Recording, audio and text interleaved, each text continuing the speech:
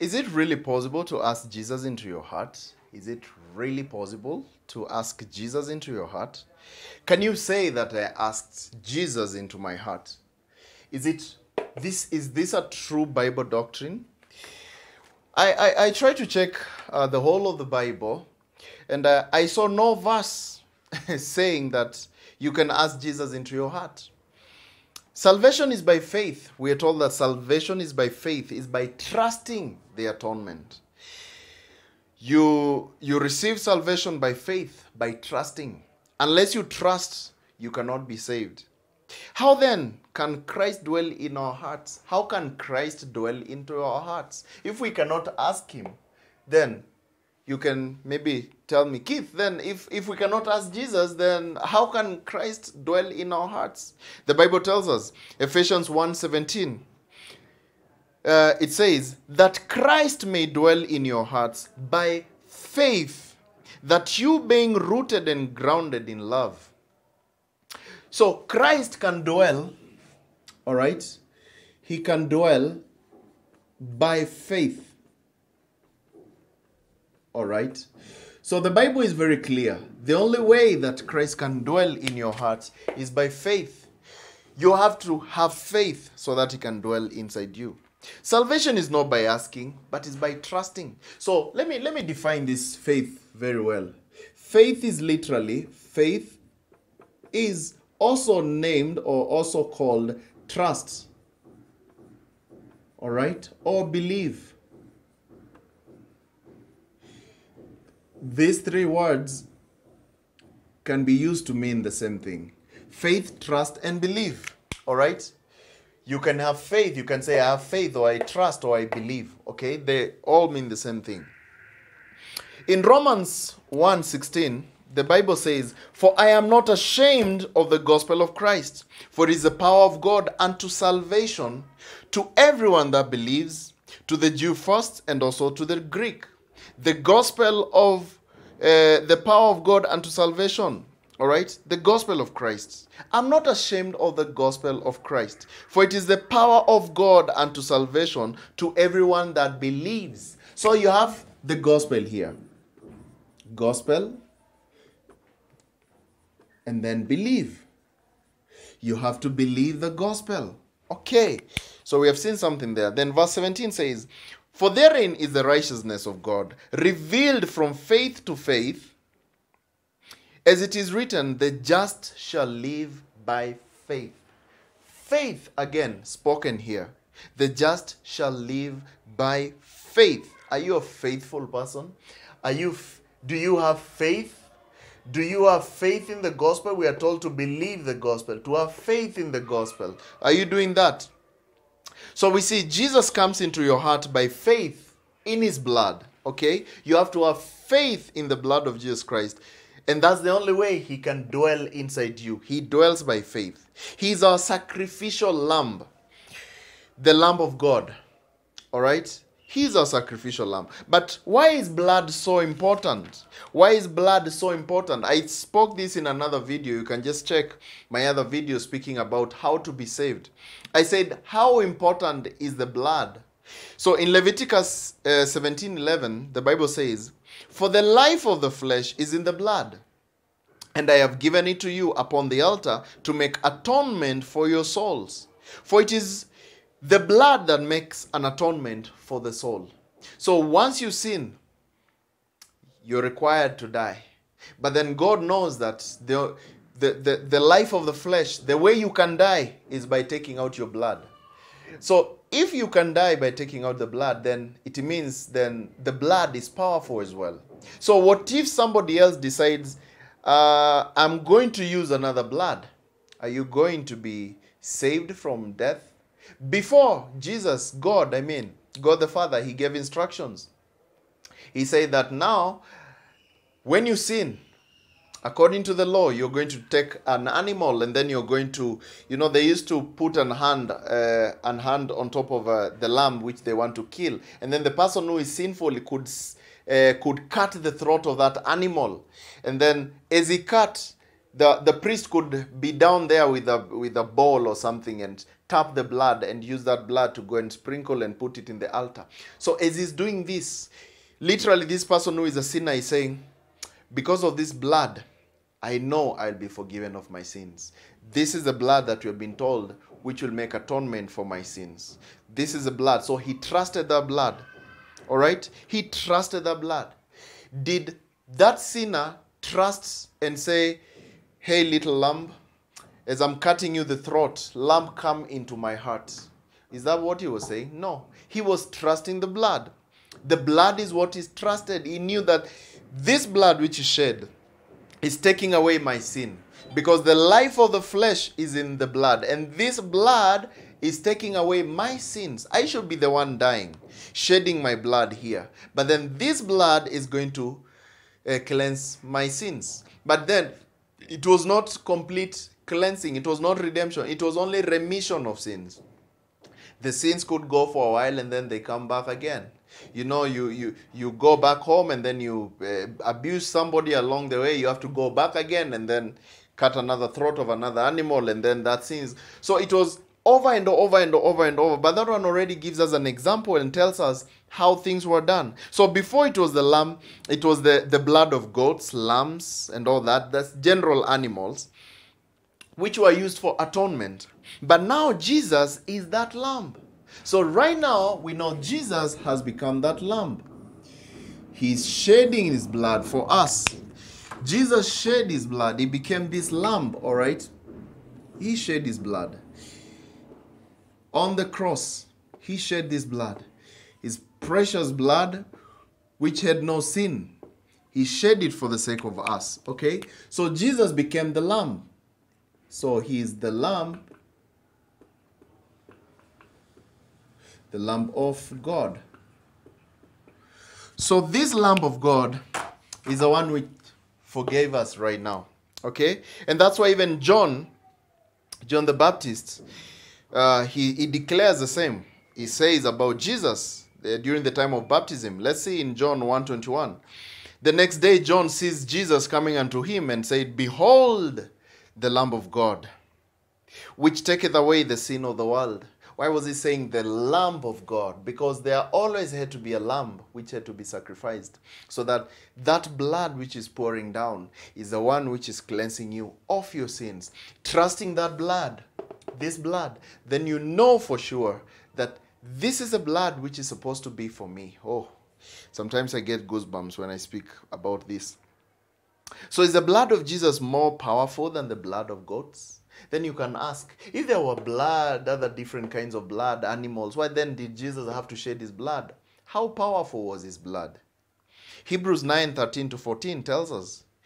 It says, For if the blood of bulls and goats and the ashes of an heifer, sprinkling the unclean, sanctified unto the purifying of the flesh, how much more shall the blood of Christ, who through the eternal Spirit offered himself without spot to God, purge your conscience from dead works to serve the living God?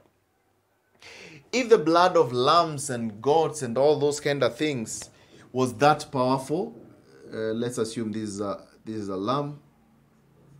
If this lamb had a blood which was powerful to, cleanse, this is where the blood is poured. Let's assume that. If it had the power, this blood of a lamb, of a goat, to be able to deal with sins to a certain level, how much more do you think that the blood of Jesus Christ is powerful? It's really powerful. So what about the law? The Old Testament given by Moses, does Jesus mediate the same with the New Testament? You can ask, now what about the law? There was the law of Moses, then why are we having this other confusion here? We have been told about follow the law, follow the law. Now how are we going to mediate this law and now the New Testament here? How is it going to work? Jesus giving another testament, another commandment, do this.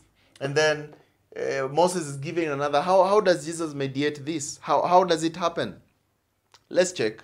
Hebrews 9:15-17, it says, and for this cause he is the mediator of the New Testament by means of death for redemption of the transgressions that were under the First Testament, they which are called might receive the promise of eternal inheritance. So he's mediating the Old and the New Testament through himself.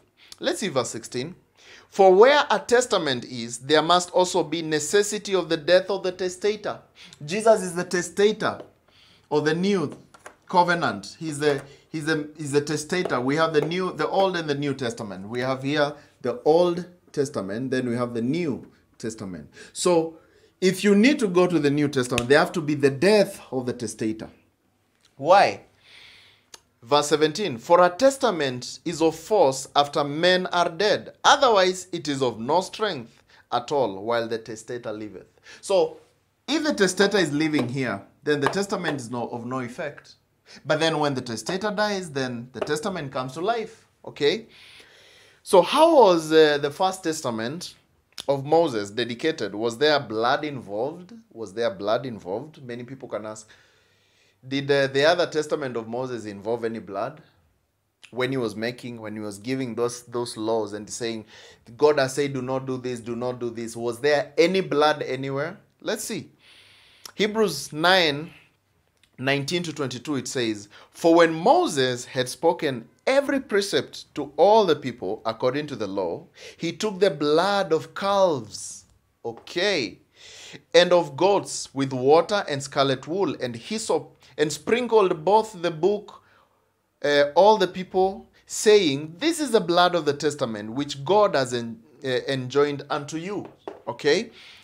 Moreover, he sprinkled with blood both the tabernacle and all the vessels of the ministry, and almost all things are by the law purged with blood, and without shedding of blood is no remission. So without blood, there is no remission. So in the time of the Old Testament, this blood was used to, it was sprinkled to the books after he has said, God said, do not do this. God said, do not do this. These are the laws. And remember, there are 613 laws. People only just know the 10 commandments. No, the 5 first books of the Bible have 613 laws. And I think that's why Jesus just says, Jesus, he says, he is the end of the law to all those who believe. So when you believe, keep out the law.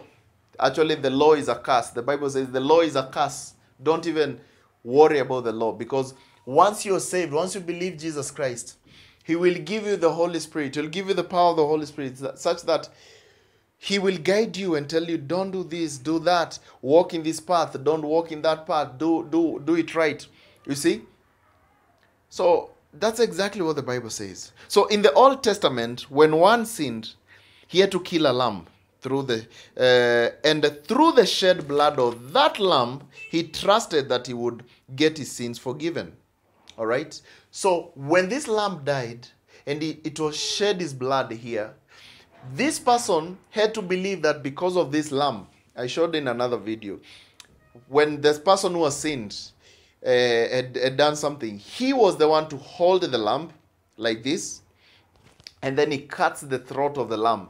And then when the blood is pouring down, he's looking at that blood, and as the priest is taking that blood into a bowl or something to go and pour it into the altar, he's looking at that blood and he's saying, I'm trusting this blood is going to be useful. It's supposed to be my own blood. It's supposed to be my own sins.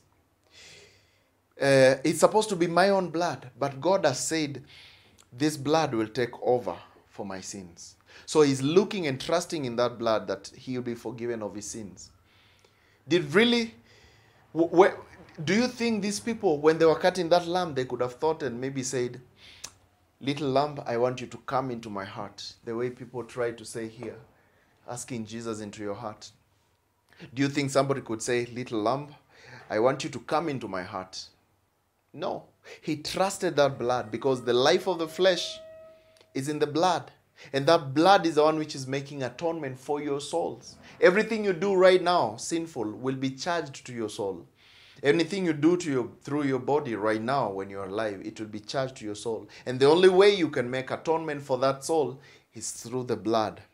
That time the blood is pouring down, you're like, I trust this blood is going to do something for me. This blood. And now we see very well that Jesus became the Lamb. Jesus, he became the Lamb of God. He is the one who became that Lamb. And through him, we have been able to get forgiveness of sins. So Jesus now, you don't have to look at this lamb here. Jesus came and he said, now, instead of you dying, I will take that part. I will do it for you. You're a murderer, you're a thief, you're a pervert, you're a messed up person. You have done all the evil things that you could ever think. But it's okay. It's okay. I'll take the burden. I will do it for you. Out of love, I will do it. I don't care what it will be. I don't care the costs. I don't care how much pain I will feel. It's okay, I will do it. All you need to do is trust what I've done for you. You have to trust that blood that I shed for you. You have to trust this thing that I've done.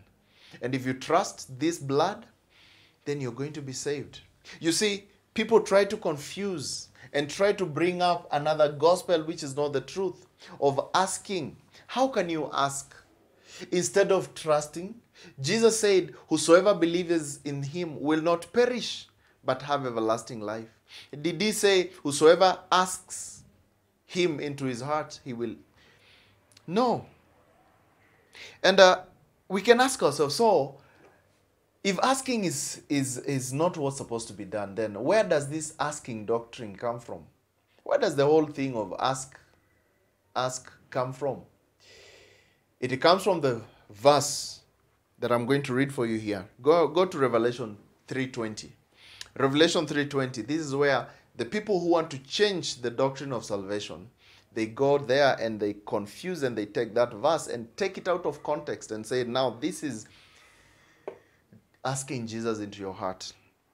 Revelation 3:20, it says, behold, I stand at the door and knock. If any man hear my voice and open the door, I will come unto him and I will sup with him and he with me. Now this verse is saying, no, Bas, I know. If you ask the door, you know I'm standing at the door, so they claim it's the door to your heart. Is it really the door to your heart? It's like there's a door in your heart and then that is the door that Jesus is just standing and waiting. Let's see the context. Verse 13 and 14 gives us the context of this verse and what it actually means. Because taking a Bible verse out of context can cost you all your salvation and can send you straight to hell. Just because you took it out of context. Or you listened to a guy who was already deceived himself. Now, let's see. Verse 13 and 14 gives us the context. It says, he that has an ear, let him hear what the Spirit says unto the churches. So it's actually talking about the churches. Which church is this was being told that they open the door? Verse 14, and unto the angel of the church of the Laodiceans write, oh, the church of Laodiceans, this thing says the Amen, the faithful true witness, the beginning of the creation of God. So the church of Laodicea, it was a lukewarm church, a church where they are worshiping Jesus without Jesus inside. They are lukewarm. It's like they are doing things in their own way. They are worshiping Jesus, but Jesus is outside. They just say, hey, we are worshiping Jesus, but they are doing their own things inside there. There's a lukewarm church. And Jesus is standing there and saying, hey, one of you there inside, can't you see I'm outside? You're worshiping me without me. So if you have to ask Jesus into your heart, then where is the gospel? You see, that's the main thing that you have to ask yourself. If we are told that you are saved by the gospel, when you believe the gospel, when you're asking Jesus into your heart, where is the gospel in the first place? Have you heard the gospel? Have you believed the gospel? You see, this is the kind of preachings that people just go and, yeah, today we have gone soul winning. Yeah, we're winning some people to Christ. And then you just find maybe a drunkard there just having his own drinks. And then you tell him, hey, bro, Jesus is coming. Oh, that Jesus we hear on TV. Ah, okay, yeah. And he's coming to judge the world. Okay, oh, okay, fine. Now, do you want to be judged? No, I don't want to be judged. So come here. I want you to ask Jesus into your heart. Say this prayer. Okay, Jesus, come into my heart. And he's still drunk. Has he heard the gospel? Is he saved? You're damning that person to hell. Because he has not even heard the gospel. He hasn't even known what Jesus did for him. He has not even known the importance of this blood, and that this blood is the one which will do all cleansing of sins. He has just been told, come and repeat this. What if he was repeating, and Jesus come into my heart, is still drunk, and then after you go, he continues drinking. Is that person saved? Has he even understood what he has said? He has just recited a poem. The sinner prayer, asking Jesus into your heart. Don't damn people to hell. Just tell them the gospel. All right? The true Jesus told us to believe the gospel.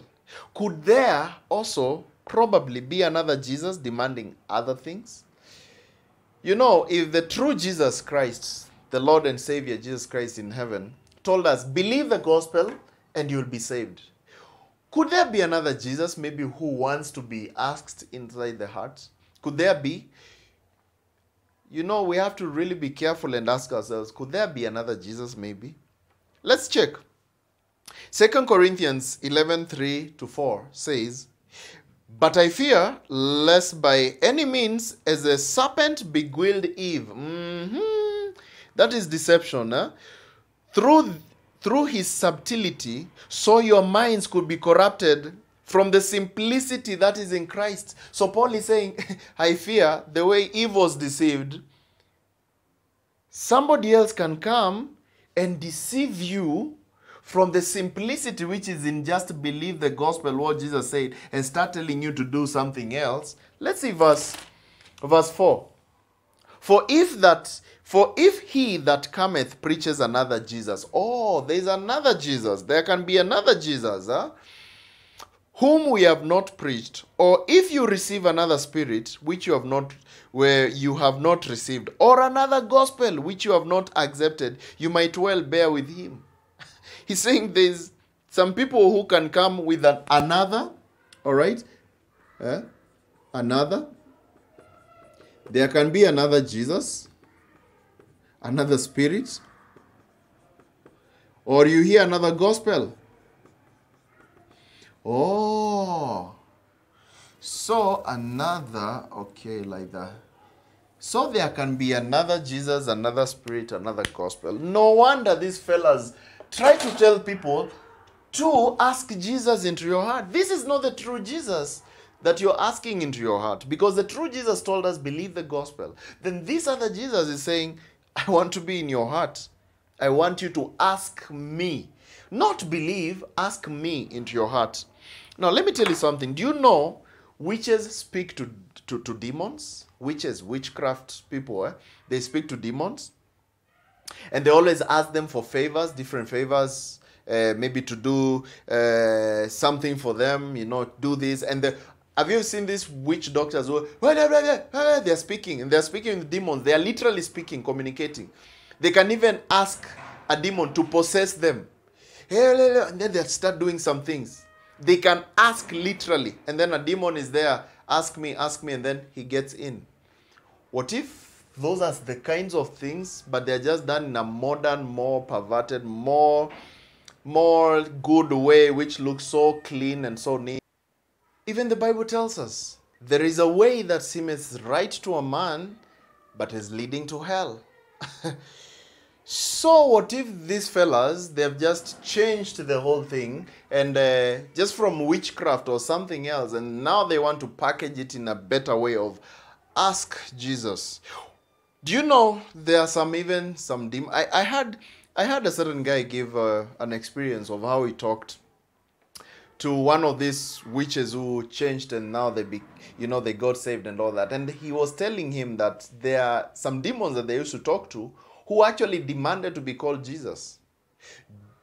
What if there is just a demon who just says, hey, call me Jesus? And then you're there saying, hey, Jesus, come into my heart. Pew! He gets inside.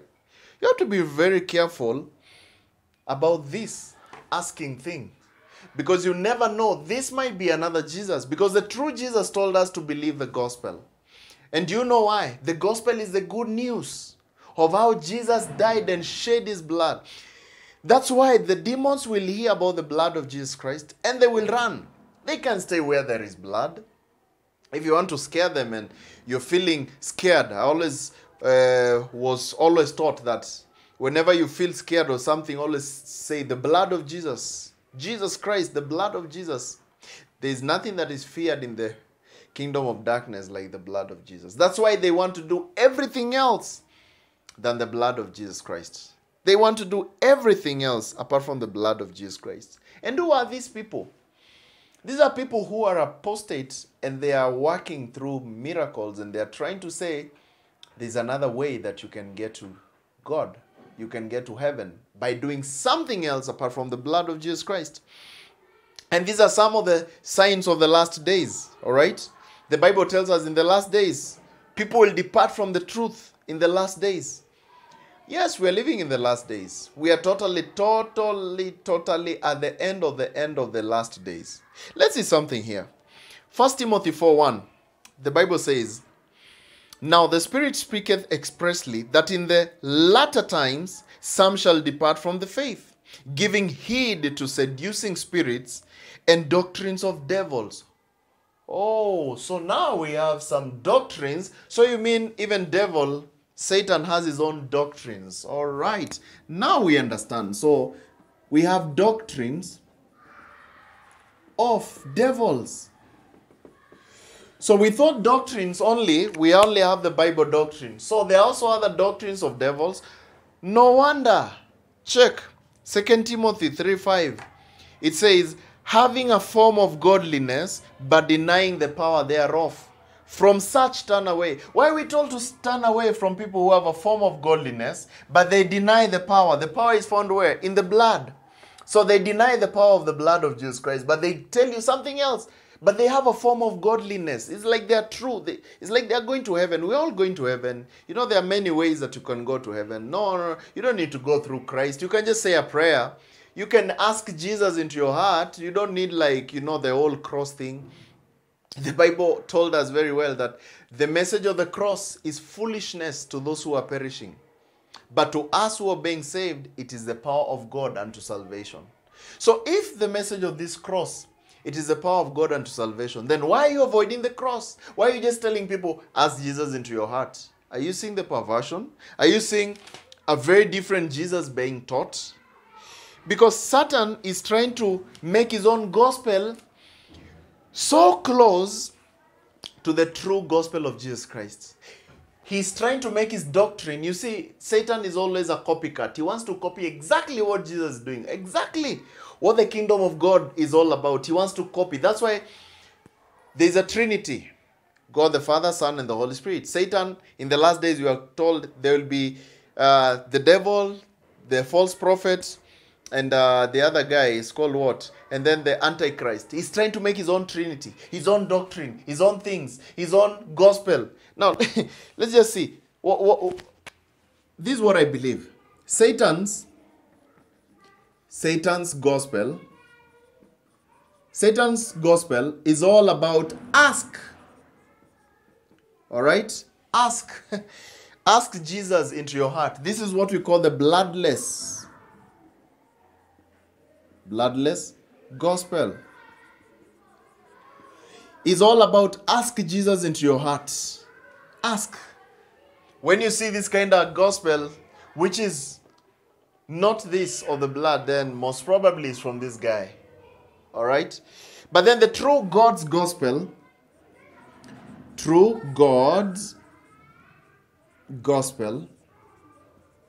all right? It's all about one thing. Trust the atonement. All right? Is trust the atonement. This is blood-stained gospel. This is a blood-stained gospel. Are you seeing the difference? Are you seeing a difference here? There's another gospel which is totally bloodless. Don't look at the blood. The blood of Jesus is not even important. But then the true God's gospel tells us believe the gospel. All right? The gospel is how that Jesus died. Trust the atonement, the blood-stained gospel, and you will be saved. Why are people perverting the gospel? Why are people speaking different from the gospel? Now, before I forget, actually, I was almost forgetting. What is the gospel? What is the true gospel? The gospel is found in 1 Corinthians 15, 1 through 4. The gospel is found in 1 Corinthians 15, 1 through 4. And it all speaks about how that Christ died. Let me just read it here briefly, because probably there might be someone out there who has never heard the gospel. And maybe this might be the chance that you hear the gospel and then you're saved. Listen. Moreover, brethren, I declare unto you the gospel.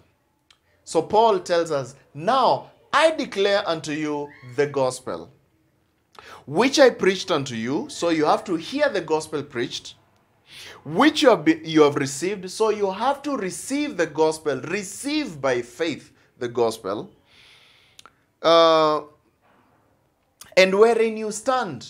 So you have to stand in the gospel. I am standing in the gospel. I am not standing in a certain thing. I remember back in the days, I used to cry and pray and say, oh Lord, please, if you come today, just scare me. Just tell me something, that just show me a sign that I know you're coming. And then I can say that prayer again. I can say that prayer that I said again. I'm not sure if that prayer I did it right. Did I really use the right words? You see, that prayer, am I really sure about what I said? Were those words the same way, the way they are supposed to be arranged? I trusted in a prayer. I did not trust in this until I knew the gospel.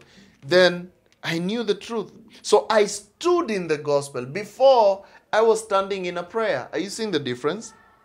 Verse 2, by which also you are saved. So you are saved by the gospel. If you keep in memory what I preached unto you, unless you have believed in vain. So you have to keep in memory the gospel. It's your certificate. The Bible says, I have written my laws in you. All right? The laws are no longer written in a tablet. They are written in us. You have to keep in memory this, the gospel. Unless you believe in vain. Believing in vain is what? You're just believing, oh, I think I'm saved because I asked Jesus in my heart. I think because I told Jesus, please come into my heart. I don't know if he really came or he never came. Jesus, did he really come into my heart? I'm not really sure if he did. Jesus, if you did not come into my heart, please, can you come again? Can you come? Maybe you left. Did you leave? I'm not sure if you left, but just come back.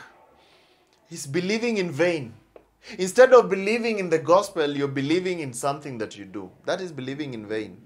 The Pharisees, Sadducees, and all those people knew the word of God, but it was in their minds. They never believed from their hearts. They believed in vain. They believed in their works. The Bible says in Ephesians 2, 8, 9, for by grace you're saved through faith, not of works, lest any man should boast. Not of yourselves, not of works, not anything you need to do. It is by faith, by grace. Grace saves you. Grace saves you through faith. You can only access the grace of God through faith. Faith in his blood. When you trust the blood of Jesus, you're saved. All right? Are you seeing the picture? Let's continue here. Verse 3. For I delivered unto you first of all that which I also received. Paul is telling us, I'm not giving you any other new gospel. I'm telling you what I also received from Jesus Christ. It was revealed to me by Jesus Christ. So that's what I want to give you. How that Christ died for our sins. How? How did Jesus die? How? How? This is how Jesus died. He shed his blood. His blood was used for us as the atonement. All right? He made an atonement for us. He shed his blood so that we can get salvation. That is how Jesus died. If there was not this blood, if Jesus could have died of electrocution or drowning in water or something, or being strangled, to death, without shedding of blood, then there could be no forgiveness of sins. Because there is no shedding of blood. The Bible is clear. God is a just God. He has to make sure that it happens the same way that he said. All right? Are you seeing the picture? Are you understanding it? How that Christ died. This is what saves you. Listen there. For I delivered unto you first of all that which I also received, how that Christ died for our sins according to the scriptures. and that he was buried, and that he rose again the third day, according to the scriptures. So there are 5 folds here. The first one is, we have to believe that Christ died for our sins. He died for our sins.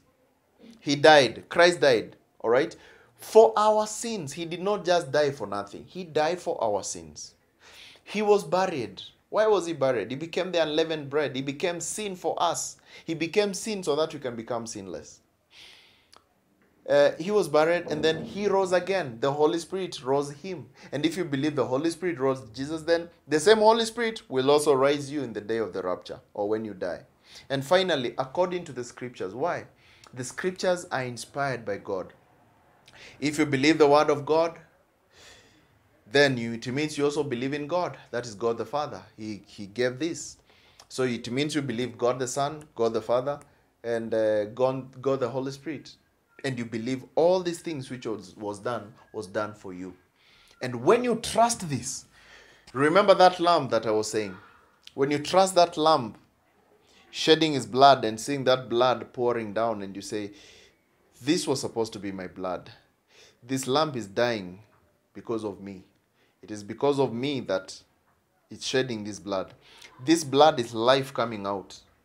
This is life going out. But now I trust, because that lamb has lost his life. That is sin which has gone. And I trust that blood. If you can trust that blood, and you understand that concept, is the same way in here. When Jesus is at the cross shedding his blood, you just look at him shedding his blood and you say, this is the blood which could have been mine. It's the blood which could have been used for me. For me, it could be, you see, he's shedding his blood. That blood could have been me. That is life which is going out. And unless there is this blood, then I could not be forgiven. You trust that blood with all your might. And you say, that blood, since it was shed for me, then I am saved. For sure you'll be saved. Get out from these weird and wicked gospels, perverted gospels, gospels which are for asking, Satan's gospels. Get away from them. Believe the gospel. Do what is right. Kindly, please, if you can always help me, share the videos that somebody else might hear. Who knows, maybe it could be the only chance that they have to hear something. God bless you. Have a great time. Thank you.